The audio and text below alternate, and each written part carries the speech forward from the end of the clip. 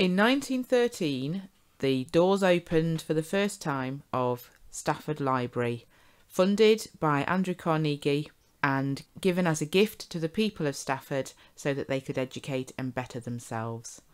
It was built in a prominent position at the top of Bridge Street and was an imposing and attractive design. 103 years later, the building stands empty, its condition deteriorating. It has now been listed, but it is still at risk, and people are looking at the building and wondering what it could be used for now. This video is going to take you on a tour of the old library, which is on 2 floors. It's going to show the areas of the building and what the Friends of the Old Library think it could be used for. It will also show the parts of the building that are most at risk because of damage and disrepair.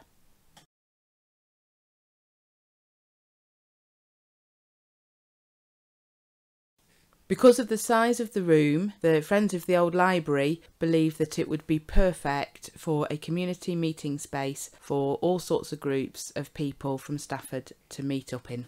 One of the purposes of the building would be for children and adults to learn about their heritage, and this room would be perfect for displays of the history of Stafford of all kinds, or natural, landscape and industry. It would also be good for an education room for people to take children to learn as well. This room was once 2 rooms. The part of it was a library and the other part was the staff room, and all that's left of the staff room is a rather lovely fireplace at the end.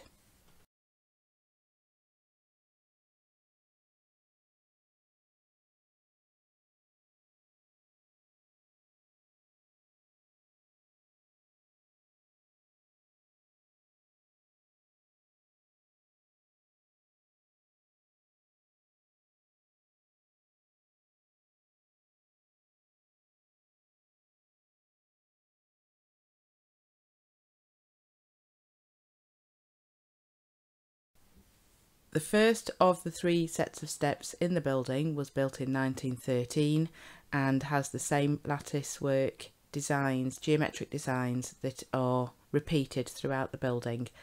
The windows here you can see show a St Andrew's flag and a Union Jack. As we know, Andrew Carnegie was from Scotland, so that's quite a nice touch. At the top of the stairs, the first room we come to is the children's room, or was. And when we go inside, we see not only are we struck by the amount of light that comes flooding in, because the whole of the upstairs of the library has got window lights in the ceiling, but also we can see that at the end of the room there is a theatre, a small stage and a set of steps going up the side. What one is also struck by as they go into the room is the smell of dry rot, and there's a huge great big black exploded dry rot in the corner, and all around this room there is orange powder which is actually dry rot spores. There's also lines along the walls where the dry rot has travelled through the plasterwork and brickwork to find other areas of the building, and it has reached out right across the buildings. There's a lot of dry rot in here. The Friends of the Old Library think that once restored and repaired, this room would be perfect as a little theatre for smaller performance groups or bands, or a cinema that would be affordable and open to the public. Behind the stage, if you go through the door, you find a room which is currently toilets, but the Friends of the Old Library think that this space should actually be converted to a changing rooms for people who wanted to perform on the stage. You can see above the theatre the original Stafford Borough coat of arms, and below that it appears that there is a wall taking up half the stage. In fact, that's just a partition wall, and that could be very easily taken out so that the whole stage would be opened up to the auditorium. The reason that the old library has got 2 floors is because of a man called Clement Wragg. He had a very famous collection of ethnographic items which at the time was stored in the Shire Hall. The Shire Hall could no longer store the museum collection, and so it was moved to the library, and this space here was where it was kept. As you can see, this space is absolutely riddled with damp and covered in mould. Above it, the roof is a pool of water, and later on in the video we'll see how flat the roof is and how much it stores water and why the building is in such a state of disrepair.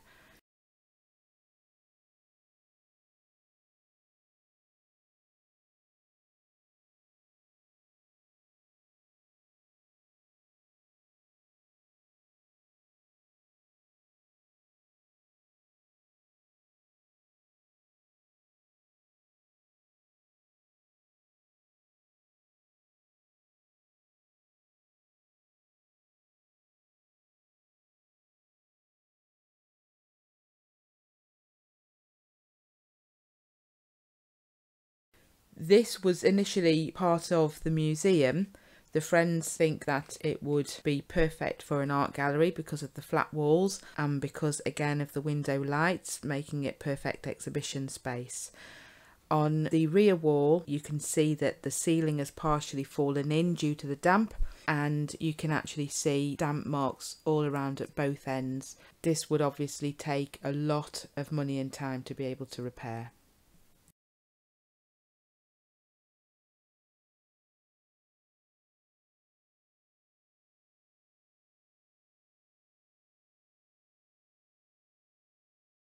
Here's an example of work that was started by previous developers and a failed project. The reason that this wasn't continued is because of the amount of damp that was coming through from upstairs. But you can also see how the space could very usefully be broken up into smaller workshop spaces. Again, this room has been very much affected by damp. There are lots of dehumidifiers throughout the upstairs of the building where the previous developers had tried to get the damp under control and failed before the project was given up. When you walk into this room, the smell of damp really hits you and you can see the damage around the ceilings and the top of the walls. It's very cold, but it's a very large room and would be perfect as a facility space for things like arts and health activities. Yoga, Tai Chi, arts therapies could all go on in this space. At the top and just around the corner is an adjacent smaller space which, if closed off and soundproof, the friends think would be perfect for a recording studio and rehearsal space for bands.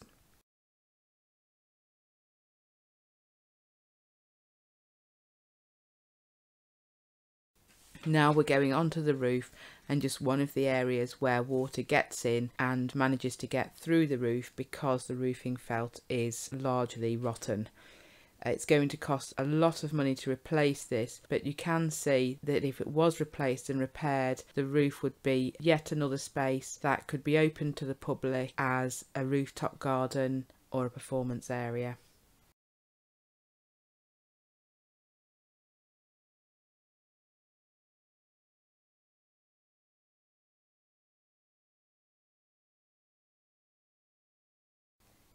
The second set of stairs that we come to are iron spiral staircase and often get commented on by visitors who think they're extremely beautiful, and indeed they are. But what people don't realise until they get halfway down the stairs is that there's a mezzanine room which is between the two floors. It's a small room and it's got very old bookcases, and we know from people who used to work in the library that it was used to store newspapers.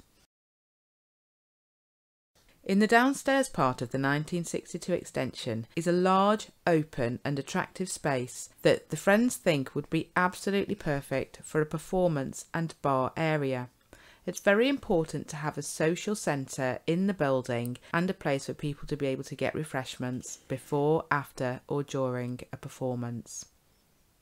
To the left side of this area is a part of the building that used to be offices, a kitchen and toilet for the workers. Unfortunately, when the developers were trying to make it into a restaurant, they hollowed this area out, making it completely impossible to use, and then left it without doing it back up again. Once restored, the friends think this area could be put back into small spaces and used for cottage craft industries. This 1962 staircase, which is directly at the point where the 1913 and 1962 parts of the building meet, takes you up to the back of the theatre and art gallery space and into the function space. We hope you've enjoyed this video tour of the old library in Stafford, and also we hope that you agree with us that the building could be very, very usefully made into an arts and cultural centre for Stafford. If you'd like to get in touch with us or support or find out more about the campaign, the details will be shown here.